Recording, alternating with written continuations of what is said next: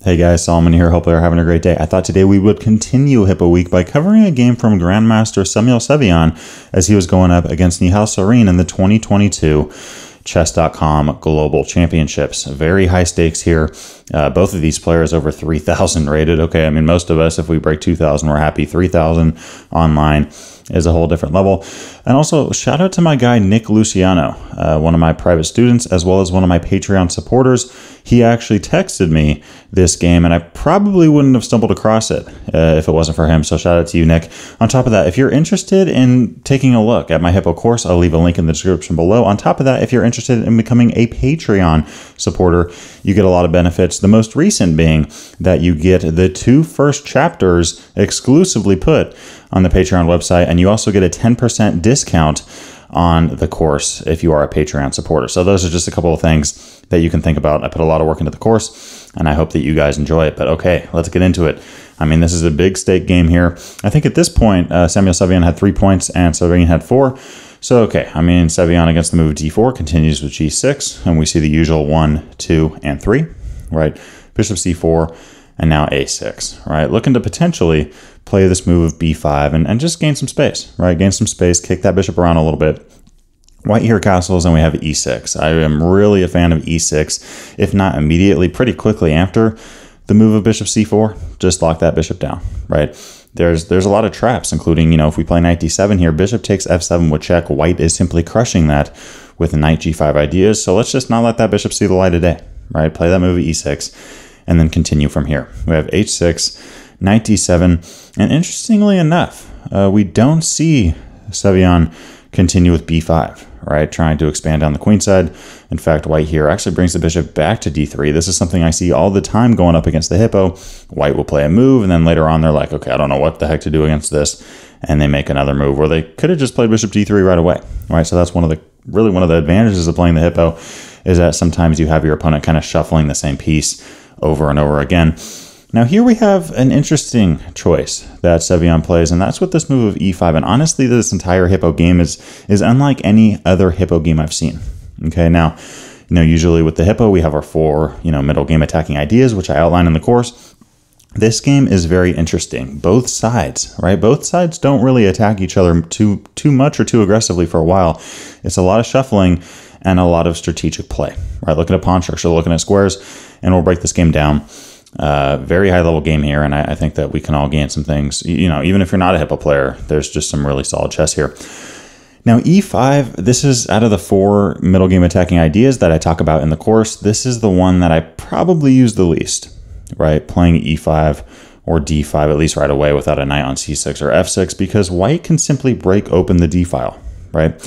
And we actually see Sevian have some issues with the d file in this game, but of course, being rated over 3,000, he handles it very well. We have bishop c2 here, castle on king side, knight f1.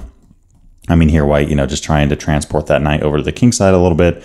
Now a move like g5 would probably be discouraged, at least at the moment, because of knight h5 ideas, just jumping into that weak square, right? I mean, if you are going up against the Hippo and you see someone play the move of g5, something that you can do is go 1, 2, 3, and 4, right?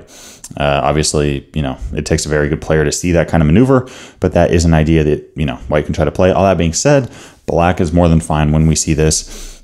I've seen the move g5 ready to meet knight h5 with knight f6. We can play knight f6 first and then play g5, right? There's a lot of options there.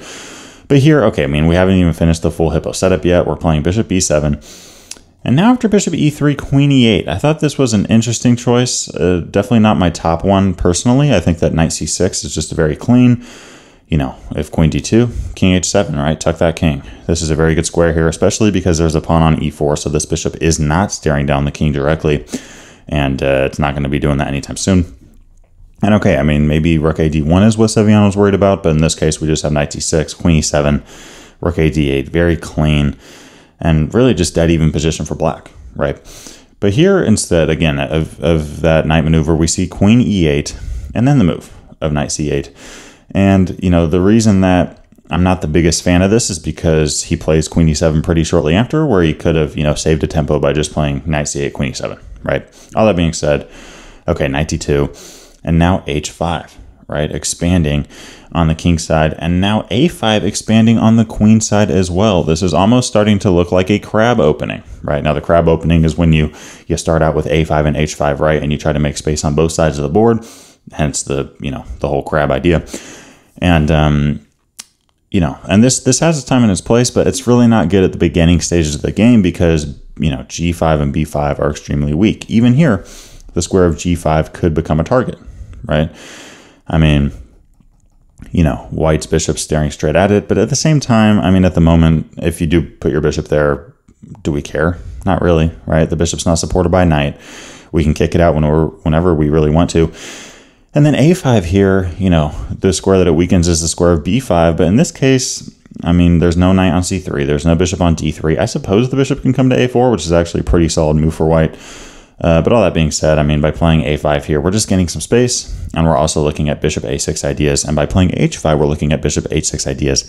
I love this idea in the hippo at some point, playing h5 or a5, and then, trying to kind of maneuver a bishop to another diagonal. If they spend, the way that I usually put it, if they spend all that time pushing in the center, locking things down, just push a pawn, right? Bring your bishop to a6 or h6, or even bring it back to its starting square, and you're going to have a more active minor piece. But okay, here we have rook at d1.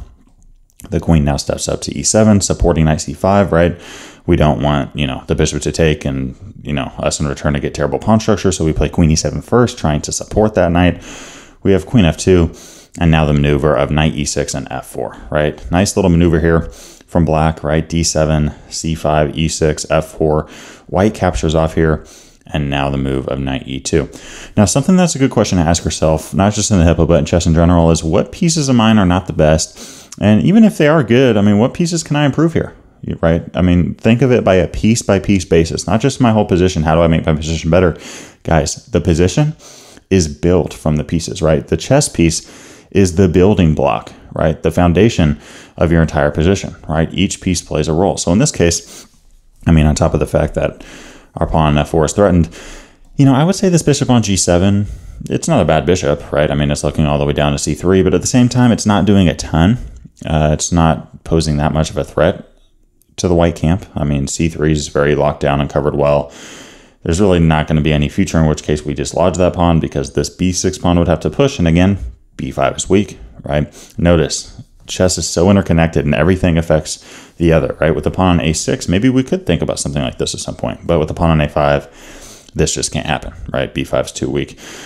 So, okay, first off, yeah, the pawn is weakened, but the bishop also isn't the best. In this case, we actually see a nice little maneuver, but pretty simple idea. 1, 2, and 3, right? Attacking the queen and really getting that bishop active on the king side. And that's what we see in a row. 1, 2, and 3, right? Attacking the rook. Here Serene had to play queen e2, then rook f1, trying to save his material. And now black's in an interesting spot. I mean, usually in the hippo, we don't see a knight on c8, and it's usually good, right, that we don't see a knight on c8. But the issue here is that if we try to get our knight into the game, which also frees up our a rook, e5 is played, and our knight's kind of just forced straight back, right, to the edge of the board. And that's not really what we want there. So here we have the move of knight a7. Here, Sevian probably wanting to get in the move of knight c6, looking to trade down and, get our position a little bit less cramped, get this rook involved. But now we have the move of bishop a6, right? Now white is able to barely get this in because the rook does not attack that square. But okay, we just take back, bring the rook over to d8, and we now play a4. And yeah, I mean, here a3. This is also, specifically in the crab opening, we see this more, right? h5, a5, gaining space. You're only 2 moves away from throwing a pawn to h3 or a3. But even, in the non-crab positions, non-hippo positions, this is, a strategy I see Grandmaster players using all the time. From move 1, if you move any other pawn, right, any other pawn besides the a or the h pawn, that pawn is affecting 2 different squares. Right, that pawn is affecting 2 different squares. 2 squares are not so well defended or covered anymore, right? But you push Harry, the h pawn, right, or you push the a pawn down the board. Only one square is weakened, and that really kind of gives our pawns range and the flexibility to kind of just throw down one side of the board and look to trade off for a b or a g pawn, right? So here black looking to play a3, damaging white's pawn structure while really not damaging ours. So, okay, here we have a3 from white preventing it. Bishop f6, attacking the knight. Knight c6. queen b5, knight e5. I mean, black doing very well here. Rook a5, kicking that queen back. We have c6, very solid play here. I mean, it's just hard for white to really do anything here. We have king h1. White probably just didn't see much of an opportunity to play, attacking chess here. So they're like, okay, I'm going to play prophylactically, play king h1 so that this diagonal or queen c5 check ideas just won't even be an option for Sevian going forward in the game. But okay, we now have b5, queen e6, and now c takes b5. Now, in the game we have rook takes b5. C takes b5 would be a mistake. This is really a good idea that we didn't do this. And of course, some may be wondering, wait, I mean, with rook takes, we have two isolated pawns. At least with c takes, we don't have any isolated pawns. Well, that's true. But remember, guys, sometimes in chess, you can't follow all the rules at once. Sometimes you got to make a choice, right? Do I want isolated pawns or do I want an inactive piece, right? Rules are important. They're helpful. It's good to kind of try to avoid weak pawn structure, but at the same time, every situation calls for its own interpretation and analysis of the position. In this case, by playing c takes, sure, we don't have isolated pawns, but what did we just give up, right? What did we just weaken? The square of d5, right? That knight just jumps in there. I mean, octopus knight, and it's just annoying for black to have to deal with. I mean, black still has a fighting chance here for sure, but I mean, at least in the near future, the only way to get rid of this guy is to just sack for it, right? And that's just annoying. We don't want to do that. On top of that, our rook on a5 is somewhat awkward. I mean, it's probably not going to have to move anytime soon, but at the same time, like the moment it does, b5 is very weak, right? So b5, even though it's not isolated, still a target. Okay, so going back, we have rook takes b5 instead. I think that these pawns are much less of a target than the pawn on b5 would have been. And on top of that, d5 is covered, right? But okay, we have knight b1, rook b8, doubling up, forming that battery ram on the b file. Knight c3, rook a5, king g7 here. This is just like a 3,000 level player move, right? Just, okay, march the king up. And, okay, rook goes over to d1. Again, guys, ask yourself, how can I improve the positioning of my pieces? We actually have a pretty good knight on e3. It's a good piece, right? There's no debating that, but it would be better on e3, right? So let's do it. Let's play knight c4. We have g5, and now the move of knight e3, right? Attacking the rook. g4, Sevian continuing to advance here. Great position out of the hippo. And, okay, I mean, here we have c5, knight d5. And this is all solid. However, at this point, I think we have a mistake here from Sevian. Up to this point, he's played a great game. He plays a move of bishop g5, though, which isn't the best option. Instead, what he should have done was captured on d5, right? Captured on d5. And, I mean, okay, there's, a couple options here. If you want to take with the rook, we'll probably just take on h3 and try to blast open that kingside position, right? And okay, I mean, if you take on d5 with the pawn, in this case, we're almost -2 here in the evaluation, which I myself was a little bit surprised by. But I think the reason for that is because we can take and then play g3. Now, usually advanced pawns in the endgame aren't super helpful because they're targets, right? But notice our pawns, h5, g3, and f4, none of them are really weak, right? None of them are weak. They're all together. They're also on dark squares, which we have a dark squared bishop, which is great for us, right? It makes them very easily defendable. And at the end of the day, white really has to be worried about back rank mate threats, right? There's nowhere for this king to run on h2 or f2. So this king's going to have to try to get out to f1 before these rooks are even able to leave the first rank. In the meantime, we're going to get busy, right? Let's just say white plays something like knight c3, right? Looks like a playable move. Let's take that thing right off. Take the thing off. Right, if the rook takes back, double up. If you want to defend, rook b3, right? And white's in trouble here, right? White's in trouble. We have two rooks on this pawn, so, if you want to move one of your rooks, we're just going to snatch it off. I mean, if you want to take on c5, we can snatch this thing off, and then we're going to be threatening mate on b1. White's going to have to go back, and they're just playing defensive chess. We're going to start picking off pawns like they're candy. And if you kind of just make a move, defending the pawn on d5, notice, guys, obviously a rook can't jump over a pawn, but if it could, we would simply win the game, right? So we have this ability of taking on a3, and this is kind of the thing, just from a practical standpoint. I mean, white here with this pawn structure, and us as black having pawns on g3 and f4, this king's in trouble, right? We can take on a3. White cannot capture back. because we have check, and you're up a rook, but you got to give up your rooks and really just get back mated. Black wins that there, right? So, okay, going back to knight d5, Sevian should have captured on d5, captured the queen, played g3, locked that game up, and white there would be on the defensive. But instead, we see this move of bishop g5. Okay, now here, Serene just takes on e3. We have knight takes e3.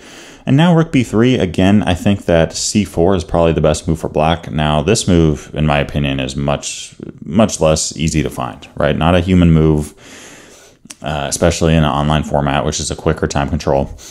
But this is what Stockfish recommended, and I kind of like the idea because going back, you know, we're worried. We're worried about this move of knight f5 with check, right? This is annoying. If we take with the bishop, the queen captures back, and our king's still pretty opened up, and we're down a pawn, right? Not the best situation there.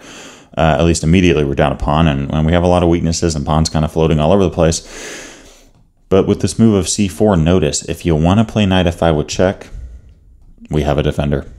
We have a defender, right? The rook slides over, and the pawn can take. Okay, we take the queen, and finally, the bishop has access to that rook on c1, right? Nice idea there.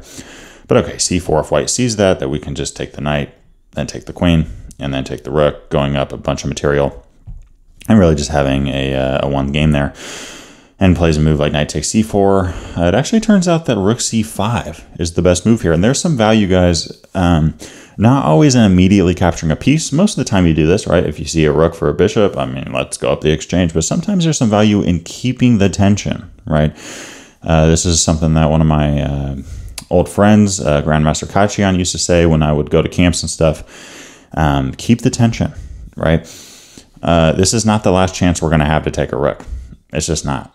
Right, this rook is pinned to the rook on c1. This knight is pinned to the rook on c1.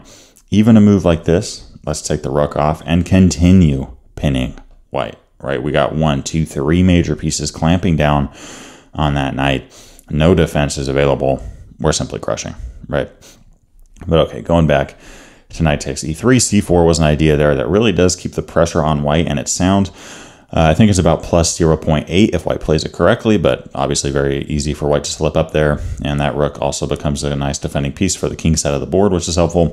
But instead we have rook b3, knight f5 check, the king goes over, and now rook d6. Black is all of a sudden in some trouble. At one point the Hippo had, you know, a great position, but I think that bishop g5, you know, tiny little slip up, you're gonna pay for it going up against someone like Serene. But okay, in this case, we actually see some crazy chess here. Black goes, okay, I'm going to give up my queen, but in return, I'm going to get 1 and 2 rooks. And now I'm going to be attacking your knight, right? Attacking this knight on f5. You know, white could have played a move like knight g3, but we can take on f3 and then take on b2. I think, you know, here Serene's like, look, I'm trying to play active. I mean, you know, sure. This position might be even in material, but black has a lot of pieces floating around.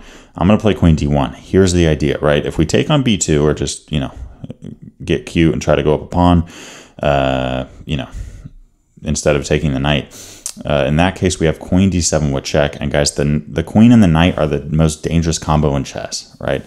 And sure, you can make an argument, and I've thought about this quite a bit, you know, okay, queen and rook, sure. But there's just some things that a knight and a queen can do that we just simply don't see in chess, right? Because a queen can move like a bishop, it can move like a rook, but it can't move like a knight. So when you combine a queen and a knight, you're really combining all types of moves that any chess piece can make, and they have some beautiful combinations. I mean, in this case, no matter what black does, we're going to keep creeping towards that king and just going to, I mean, mate this game pretty quickly. There's just a lot of different ways that we can win there. But with this move of king g6, I just wanted to mention, right, don't play this and think you have mate, right? If white plays this, they're actually forcing black to take a queen. Okay, I don't know about you, but I don't really want to force my opponent to take my queen. I don't want that to be their only move, at least most of the time, right?